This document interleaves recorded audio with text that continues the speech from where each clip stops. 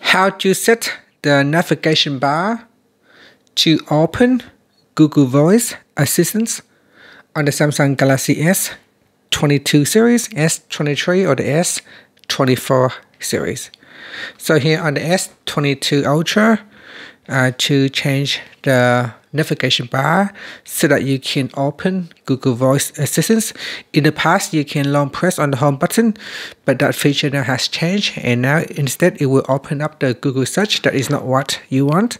So to make the changes, swipe down at the top and then tap on the settings icon. In settings, scroll down, then tap on display. Next, we go down and then tap on navigation bar. Now make sure Assistant app is turned on, so tap on this toggle button to turn it on. When that is switched on, you can swipe in at the corner like this to open up Google Assistant, or it will open up Gemini. If you have Gemini on your phone, it will try to open up the Gemini app instead of Google Voice Assistant. So what you can do is go to your Play Store. So open up Play Store, and in Play Store you search for Google Voice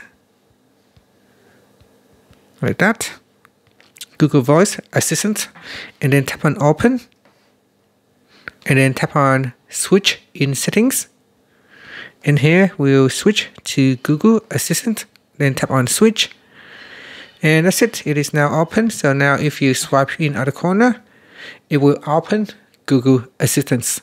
If you prefer to use Gemini, you can do so. You can go back to your Play Store and just simply type in Gemini, and then you can switch over back to Gemini.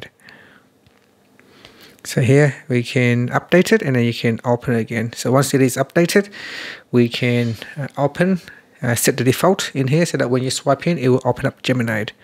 So here if I tap on Open,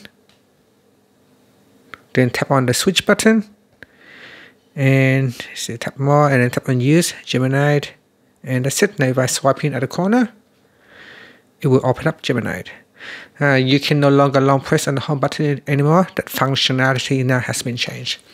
So that features is the same on the S24 Ultra or S24 or S23. It has the exact same function.